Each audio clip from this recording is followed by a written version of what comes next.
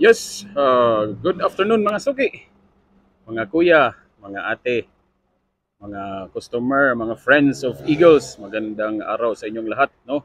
Mabuhay po ang agila. Okay mga suki, mga siguro mga 1 month na siguro tawa ka vlog, no?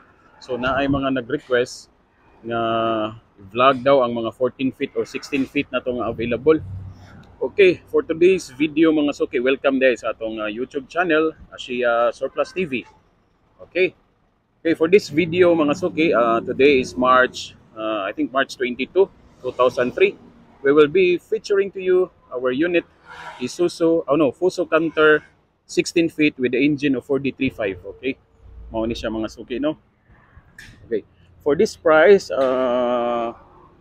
feet, mong hatag is 750. So it's 4D35 engine, it's fully mechanical, 4D35, mga 4,560cc engine. Okay, for the price mga suki, no, include na siya sa atong flooring, steel na atong flooring, and then with railings, as you can see na ay mga railings, no. Okay, free na siya sa atong package na 750. Okay, as you can see mga suki, nanay step board, and then makita na ninyo ang atong chassis, no, giunsa na to pagtrabaho. So ang iyang cross member ay ang busaog bakal na.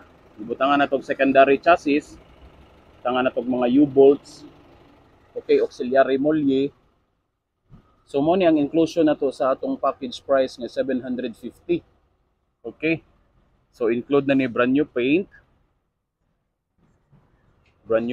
and then as you can see inside mga suki, giunsa na to pagtrabaho ang atong upholstery. So it's completely leather seats ni mga suki, no? Leather seats, leather upholstery, and then carpeted na po ang mga ceiling niya. Carpeted ceiling, so brand new stereo, so dashboard paint, nakatint na po ang windshield niya. So pati ang door, ang inner door plastic, painted na po siya mga suki, no? Okay, this unit, it's 6 holes brake drum, 4D35 engine.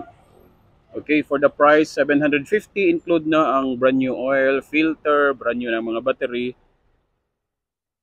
Okay, mo ni siya mga suki, no? Ato lang ituyok o daghan magud nag-request unsay sample finished product nato sa atong FUSO CANTER nga 14 feet and 16 feet.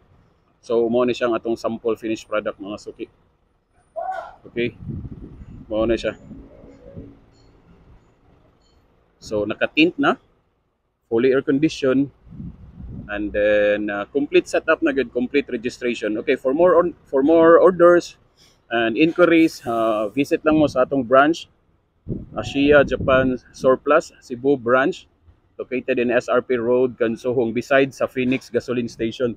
So we have a lots of available units diri mga suki, no? Just visit lang, look for me, Mark, at your service, or you can check also our Facebook page, Ashiya Japan Surplus Cebu branch, or Mark Ashiya Surplus Facebook, no? And then don't forget to like, subscribe sa atong YouTube channel mga suki, ang Ashiya Surplus TV. Okay? Later mga suki, mag-vlog ta sa atong freezer van, and then sa atong 4x4 nga unsay tawag gani, dump truck. Shout out nga pala, no, sa atong customer gahapon gikan sa Canada. Sir, daghan salamat sa imong pagsalig, sir.